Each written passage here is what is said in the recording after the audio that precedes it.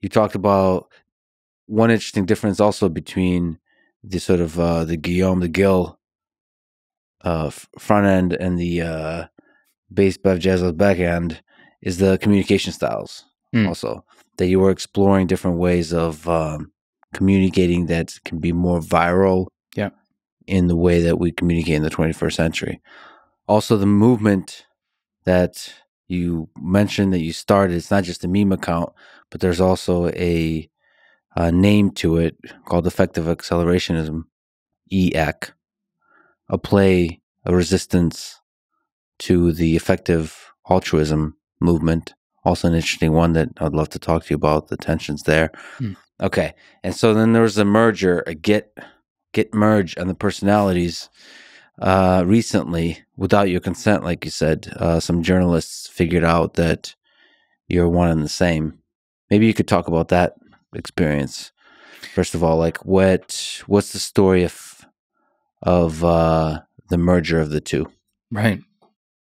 So I wrote the manifesto with my co-founder of EAC, an account named Baselord, still anonymous, luckily, and hopefully forever. So it's based Beff, Jezos, and based like Bayesian, like Baselord, like yeah.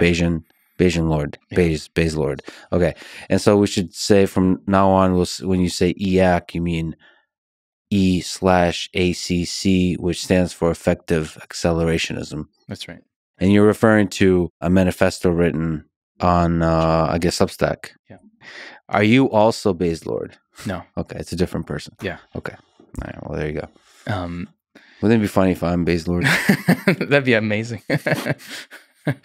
So, originally wrote the manifesto around the same time as I founded this company, and I worked at Google X, or just X now, or Alphabet X now that there's another X. And there, the baseline is sort of secrecy, right? You can't talk about what you work on, even with other Googlers or externally. And so that was kind of deeply ingrained in my way to do things, especially in deep tech that, has geopolitical impact, right? And so I was being secretive about what I was working on. There was no correlation between my company and my main identity publicly. And then not only did they correlate that, they also correlated my main identity and this account. So I think the fact that they had doxed the whole Guillaume complex, and the journalists, reached out to actually my investors, which is pretty scary. When you're a startup entrepreneur, you don't really have bosses except for your investors, right? And my investors ping me like, "Hey, this is going to come out. They've figured out everything. What are you going to do?" Right? And so I think at first they had a first reporter on the Thursday and they didn't have all the pieces together. But then they looked at their notes across the organization and they centrifuged their notes. And now they had way too much. And that's when I got worried, because they said it was of public interest. And in general... Like how you said centrifuged. Like it's some giant neural network operating and it's distributed away. We should also say that the journalists used, I guess at the end of the day, audio-based analysis of voice. Yeah. Comparing voice of what talks you've given in the past, and then voice on X spaces. Yep. Okay, so and that's where primarily the match happened. Okay, continue. The match, sorry. But they scraped SEC filings. They looked at my private Facebook account and so on. So they did some digging. Originally, I thought that doxing was illegal, right? But there's this weird threshold when it becomes of public interest to know someone's identity. And those were the keywords that sort of like ring the alarm bells for me when they said, because I had just reached 50K followers, allegedly that's of public interest. And so where do we draw the line? When is it legal to dox someone? The word dox Maybe you can educate me. I thought doxing generally refers to if somebody's physical location is found out, meaning like where they live. Mm. So we're referring to the more general concept of revealing private information that you don't want revealed, is what you mean by doxing. I think that, for the reasons we listed before, having an anonymous account is a really powerful way to keep the powers that be in check.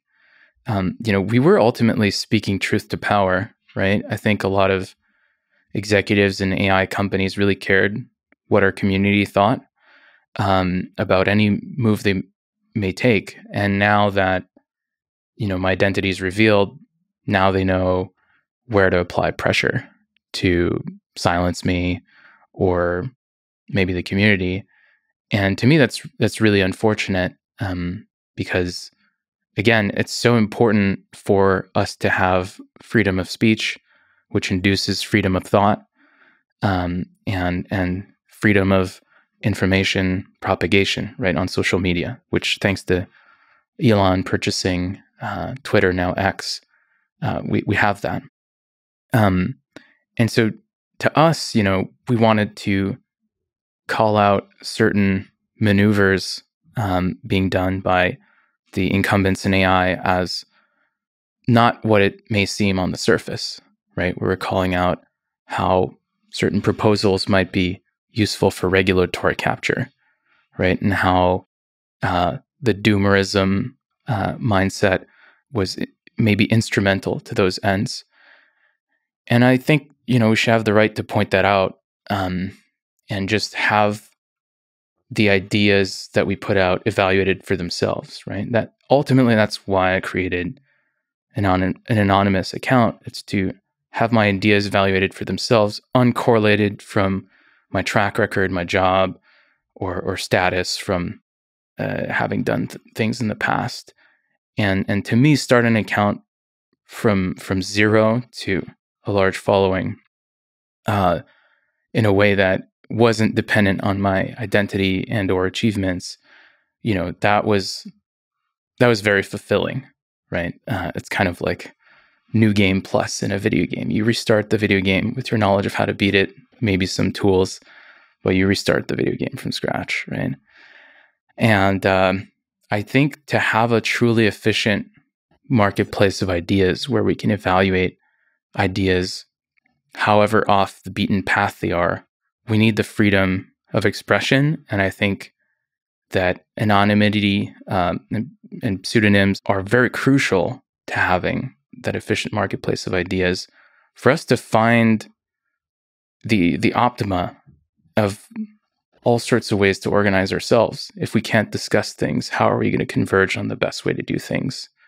So it was disappointing to hear that I was getting doxxed, and I wanted to get in front of it because I had a responsibility for my company. And so we ended up disclosing that we were running a company, some of the leadership, and essentially, I told the world that I was Beff Jezos because they had me cornered at that point. So to you, it's fundamentally unethical. So one is unethical for them to do what they did, but also, do you think, not just your case, but in a general case, is it good for society? Is it bad for society to remove the cloak of anonymity, or is it case by case? I think it could be quite bad. Like I said, if anybody who speaks truth to power and sort of starts a movement or an uprising against the incumbents, against those that usually control the flow of information, if anybody that reaches a certain threshold gets doxxed, and thus the traditional apparatus has ways to apply pressure on them to suppress their speech, I think that's a speech suppression mechanism, an idea suppression complex, as Eric Weinstein would say.